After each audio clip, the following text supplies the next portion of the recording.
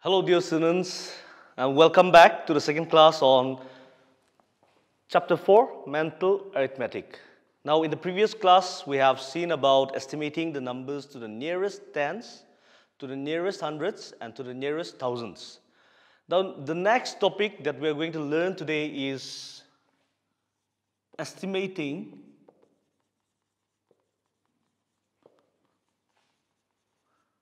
sums and difference. Let's call it just sum. Estimating sum and difference of numbers. Okay? So we know what sum is. Sum means adding, addition. Difference means subtracting. So this is totally related to the previous topic. If you have any difficulty in this topic, please go back and view the previous topic once again for better understanding. Now, we know about sum. For example, I have this number. Sum means add. So we're going to add like this. 4 plus 6 is 10. Carry 1. 4 plus 6, again 10. Now, this is the normal addition that we have come across so far. But when it comes to estimation, when you do this is going to be wrong. All right? This is not the answer we are looking for, or maybe not the procedure that we are looking for.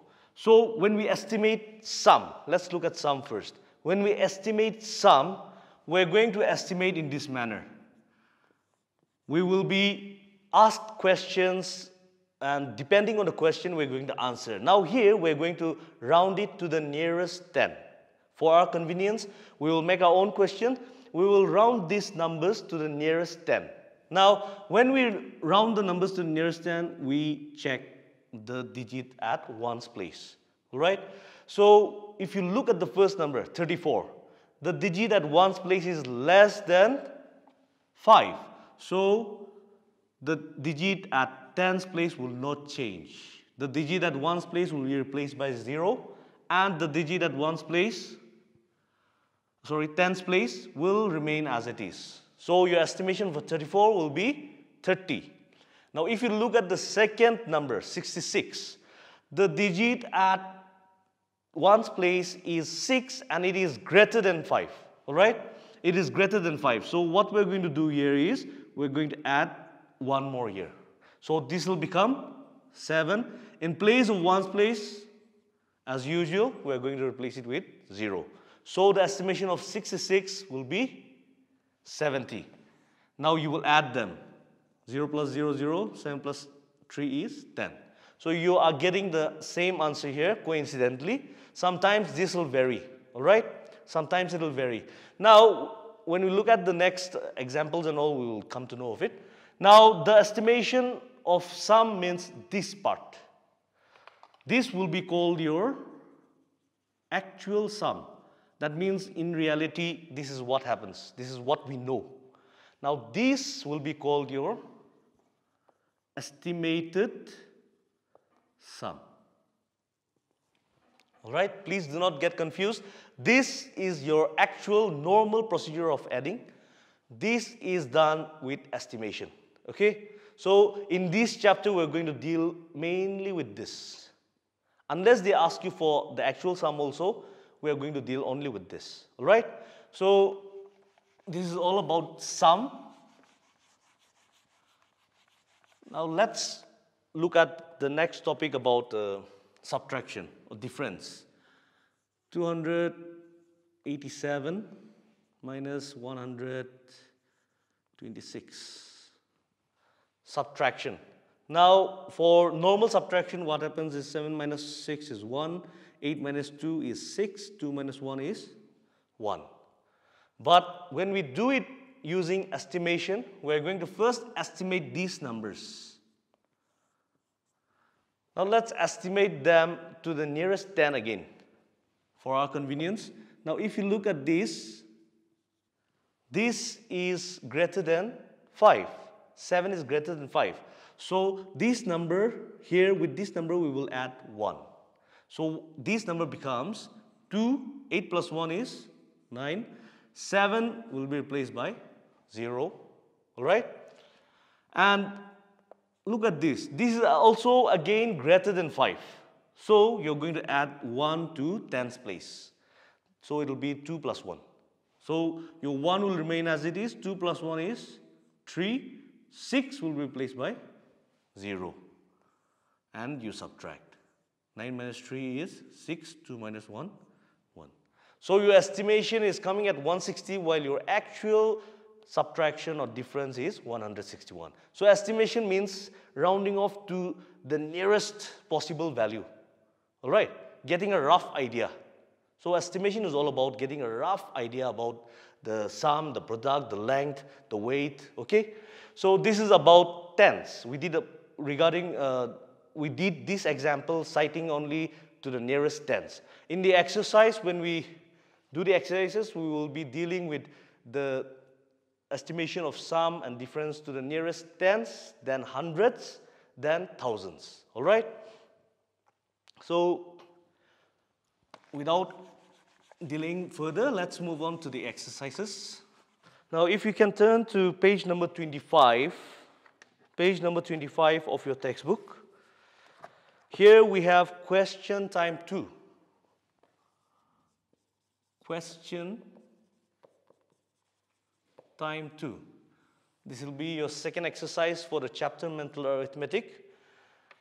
When you look at the first question, now these type of questions, the more you do, the more you get to know, the more you practice, the more you understand. So let's do the sums together. Question number 1A.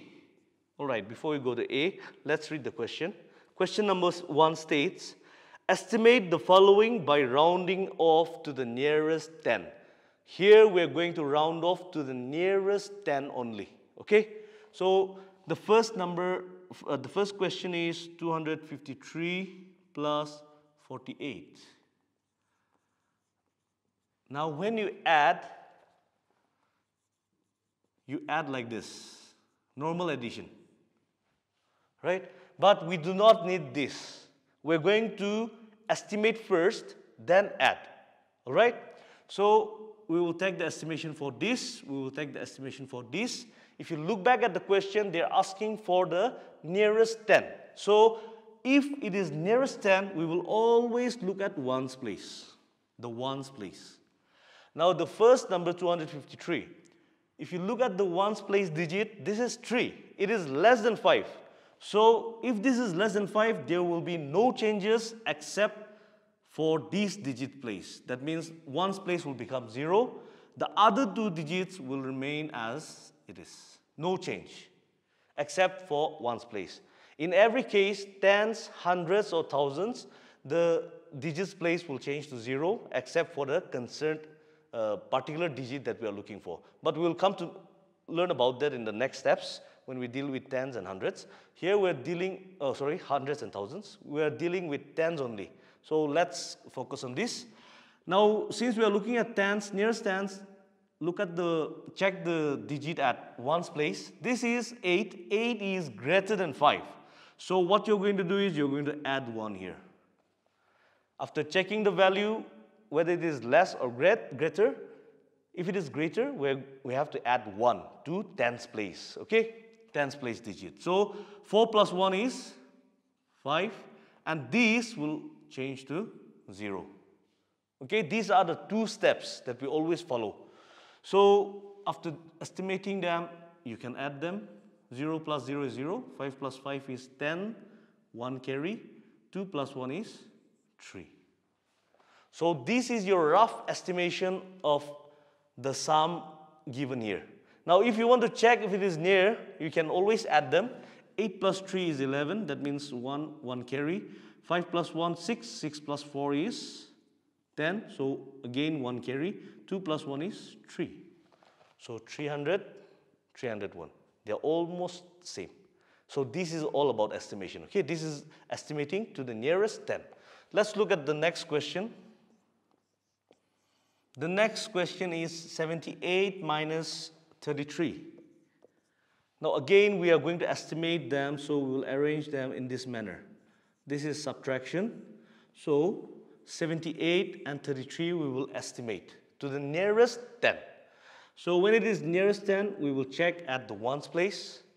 The ones place digit with 78 is 8. So 8 is greater than 5. So since it is greater than 5, you add 1 here. It is not necessary, please note that it is not necessary to write +1 here. I'm just writing this for your understanding.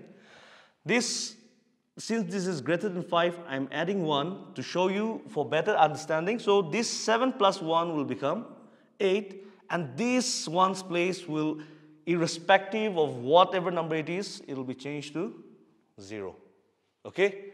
So your 78 estimation is 80. Now, when you look at 33, 3 is at ones place. Now this 3 is less than 5. This 3 is less than 5. So there will be no change here. So the tens place will be same 3, and this 3 will be changed to 0. Now you subtract them. So 0 minus 0 is 0. 8 minus 3 is 5. 8 minus 3 is 5. 7 minus 3 is 4. So your estimation is somewhere near 45. You're getting 50 as estimation. The actual difference is 45. All right? Let's look at another example. Let's look for 4 digits if there are any. Okay? Let's look at 1F. 1F. 1202 minus 1197. Now these are 4-digit numbers, but they have asked us specifically to round off to the nearest 10 only. So please do not get confused. 1197 subtract minus. Now first you will estimate this 1202.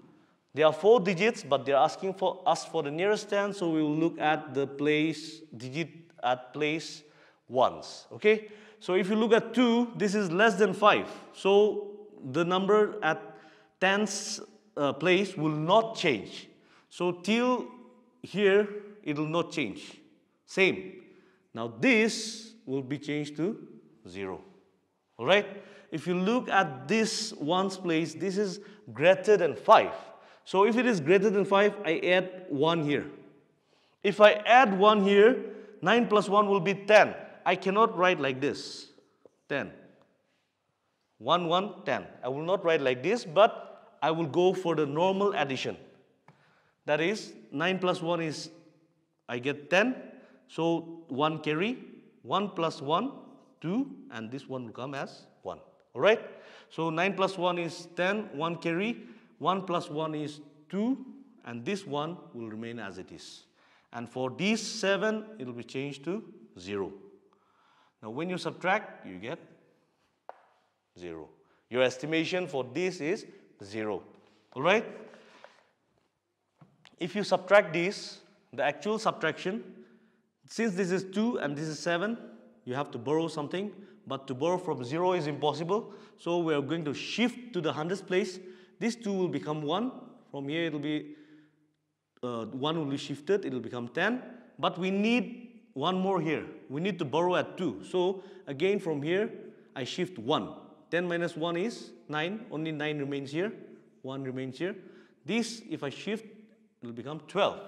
We already know this. We have done this.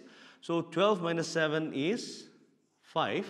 9 minus 9 is 0. See, we have left with 9. So 9 minus 1, 0. 1 minus 1, 0. 1 minus 1, 0. So your answer is 5. So your estimation is almost near 5. All right? I hope this is clear. This is all about estimation to the nearest 10 only so far. Now let's look at the next part of the question.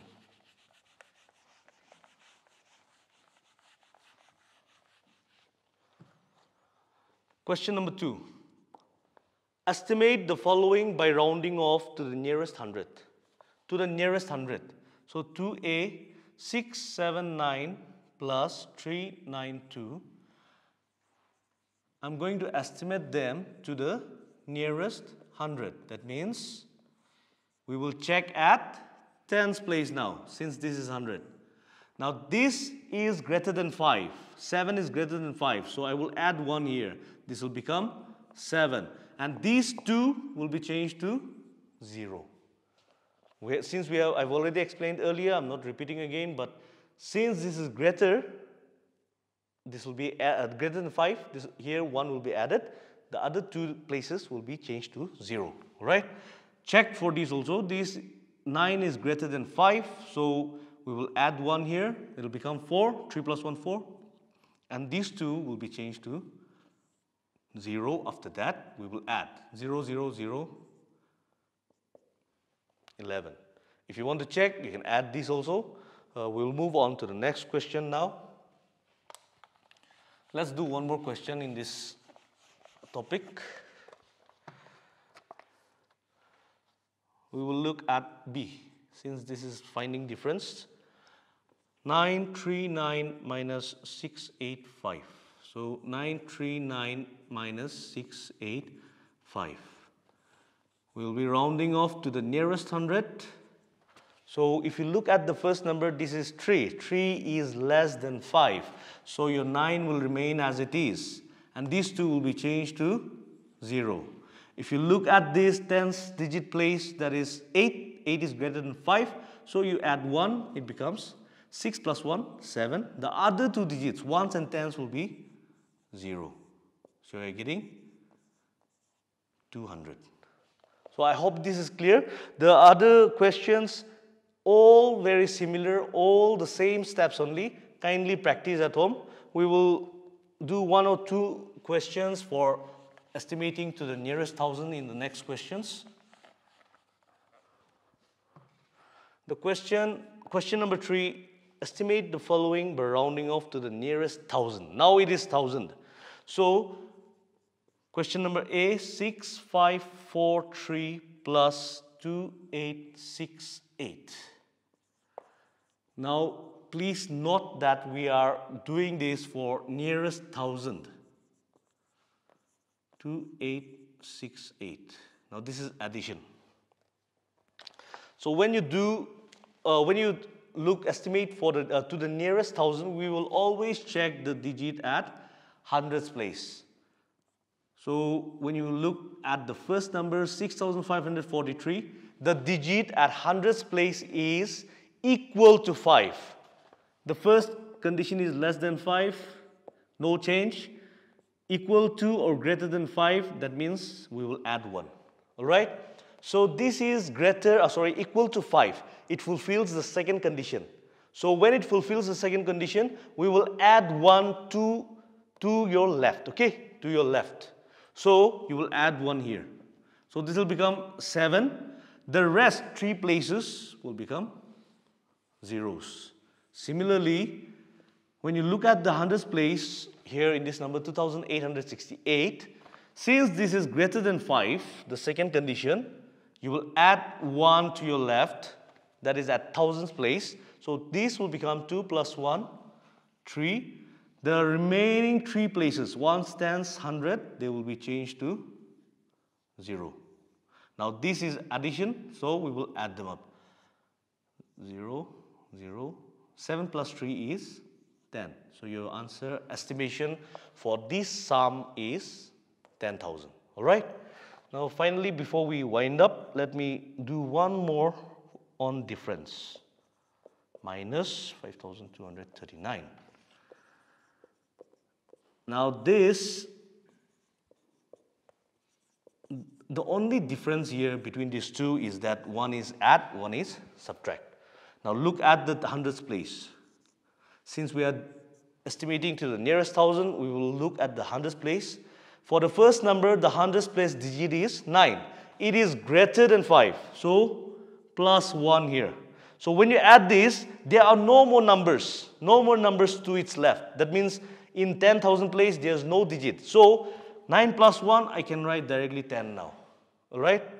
And these 3 digits will be replaced by zeros. 3 zeros. 1, 2, 3. So 1, 2, 3. And here, in the second number, if you look at hundreds place, it is 2. Less than 5.